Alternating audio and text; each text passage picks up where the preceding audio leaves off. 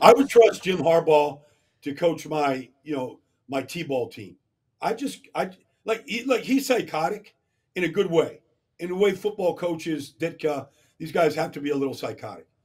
But I believe in, because the thing is about Jim, and Dan Campbell's like a little bit of a disciple of him.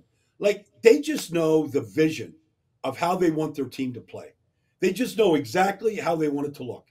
Like Colin Kaepernick, was his guy coming out of Nevada. We're going to run the pistol. We're going to run the pistol formation, and we're going to pound teams, and we'll get Justin Smith out of Cincinnati, and we'll have the best inside linebackers in football, and we're just going to take them in a phone booth, and we're just going to beat the hell out of them every Sunday. And that's what they did. And they turned that thing around in a year. He did it at Stanford. He's doing it at Michigan. I would trust, I don't care what it takes. I would go get Jim Harbaugh if I had that ability. Do you know him? Do you have any relationship with him? Do you think he'd want to come back to the NFL? Yeah, well, I mean, he wanted that job in Minnesota bad. Yeah. Until, they decided to go in a different direction.